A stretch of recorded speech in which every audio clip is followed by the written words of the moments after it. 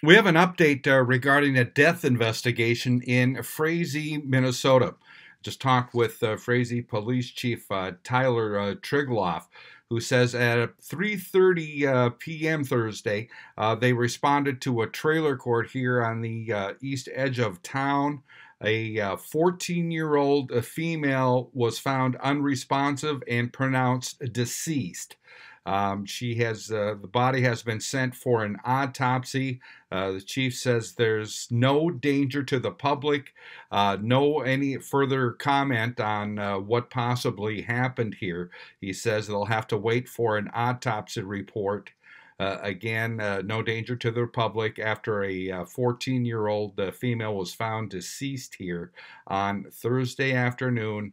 More information will be released once autopsy results are in, and again, no danger to the public. I'm Neil Carlson reporting for iNewZ.TV.